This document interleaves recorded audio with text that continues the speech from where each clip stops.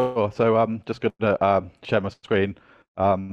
It's actually quite late here in the UK, so it's midnight. So I'm going to take an easy, casual kind of conversational presentation. But the reason really I wanted to talk about the subject is this is actually something I feel can be a lot better, and it's always something people seem to be asking questions about. So, for example, something I hear all the time is, okay, how do we make our configuration more usable? What do we do? So we could start looking at templating, for example. So there's all kinds of examples like Helm, for example, where you can start templating configuration files. But the problem I've always found is that you kind of end up with something that's quite brittle quite quickly, because what you end up is you're actually dealing with a lot of string parsing and things. So this is where I first found about Jsonnet. So what I'm going to do is share my screen now.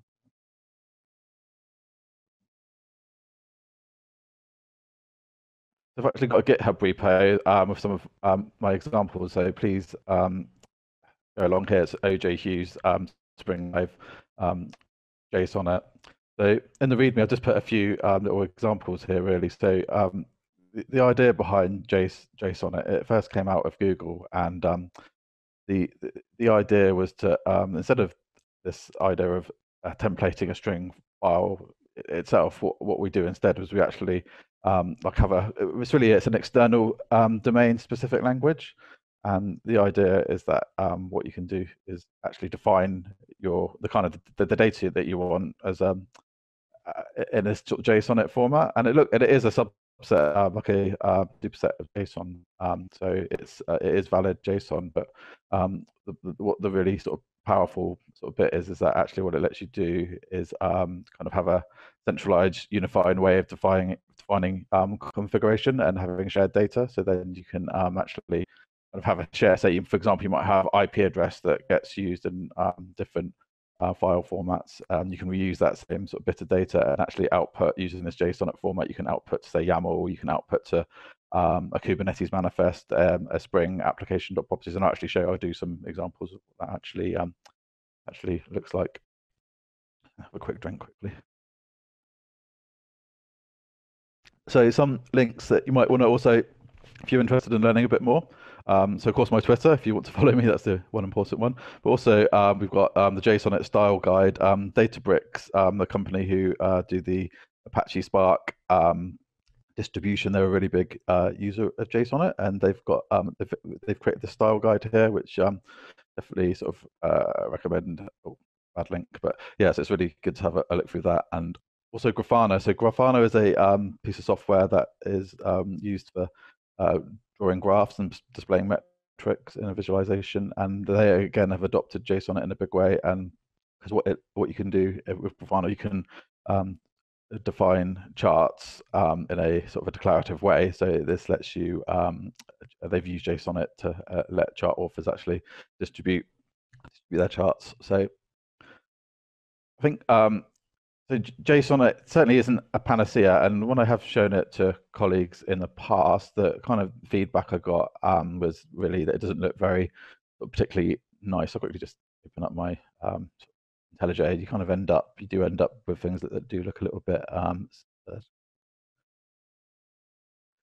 so it's kind of this what it actually looks like itself. It's really, I kind of think of it as sort of if Python and JavaScript had a marriage, it would end up looking something like this. So I think you kind of get used to it after a while.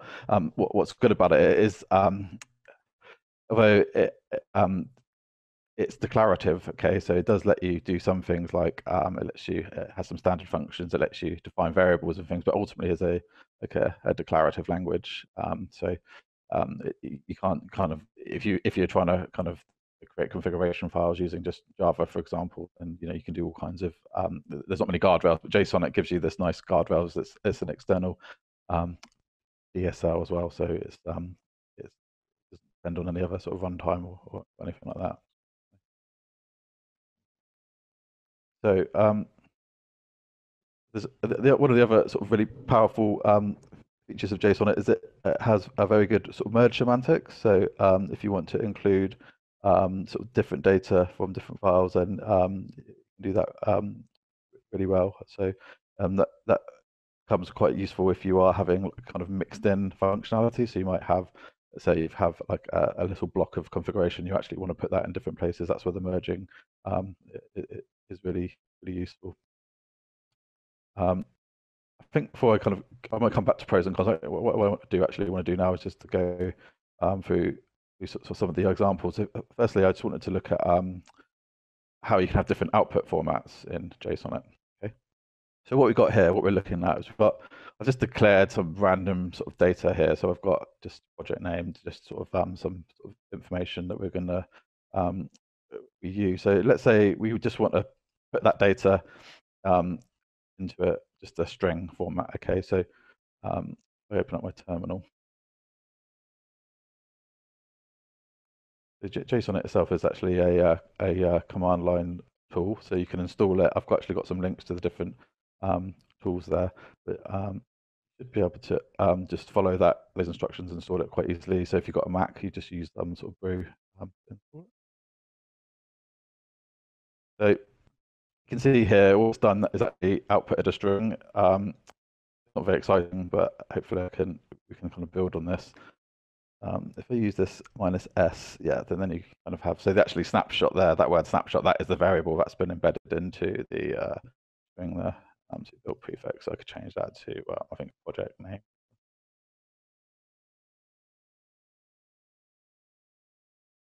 Yeah, so now that's changed to Spring Microservice. So that's kind of cool, but actually let's do something a little bit more interesting. So as Spring developers, I'm sure we're all quite fond of application.properties files and defining our Spring configuration properties. So I've got an example here, actually, what we've got. I've built up an array. So this is where it's very similar to sort of kind of Python, really, where you can define an array just like that. Really want to format that a bit better. So got this array here, and what I've done, I'm importing this dev data, this JSON file here, and that means I can just use those as they're kind of basically importing a lot of their variables, and then I can actually just build. So I declared an array, and then for each item in the array, I'm actually just formatting a string, and I'm building it up into this like properties format, just using standard kind of string formatting notation for each line, and then what I do at the bottom, where you see std, this is just like a standard lib of JSONnet. You can actually go on the Jsonnet website here, and this tells you all the different parts of the standard lib here. So there you go. Go back to do this again. So again, do the Jsonnet command line.